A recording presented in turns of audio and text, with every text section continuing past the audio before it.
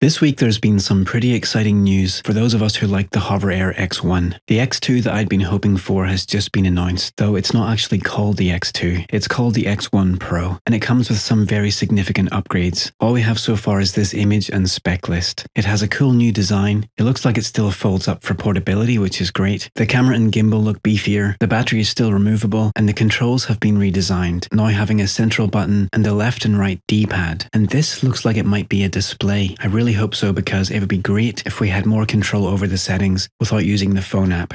The specs have been given some major upgrades. It now shoots 4K 60 and 1080p 120. It has a half-inch type sensor with a wider angle lens than before. It can fly more than twice as fast at 60 km per hour or 37 miles per hour. And in auto follow mode, it can do 42 km per hour or 26 miles per hour, which means it can now keep up with cyclists. A really exciting upgrade for me is that it can fly over water, snow, and over the edge of cliffs. Flight time is a claimed 16 minutes. The weight is 192 grams. It has rear side active collision detection, a max altitude of 5.5 kilometers, but I don't think that means it can ascend to that height. I think it refers to the altitude that it can sustain flight in if you're hiking up a mountain, for example. And lastly, it has level 5 wind resistance. And if you thought that was a big upgrade, then we have the X1 Pro Max with 8K 30 FPS, 4K 120 slow motion, 4K 60 with high dynamic range, 10-bit HLG color, a much larger sensor, and an even wider lens, vision-based active collision, and Wi-Fi 6. So some pretty big upgrades there. The Pro Max with 8K 30 and 4K 120 is such a massive leap ahead of the original X1 with its 2.7K 30. I'm surprised this is still called an X1 and not an X2. In another photo we have these accessories. They're blurred out in this image, but they might be wireless microphones, or maybe follow me beacons, or maybe some kind of remote control. I'm not sure. This news happens to come out right when DJI are about to release their new Neo, which is a similar autonomous selfie drone.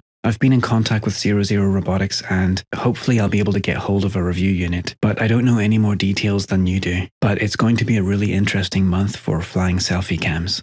Thanks for tuning in. See you next time.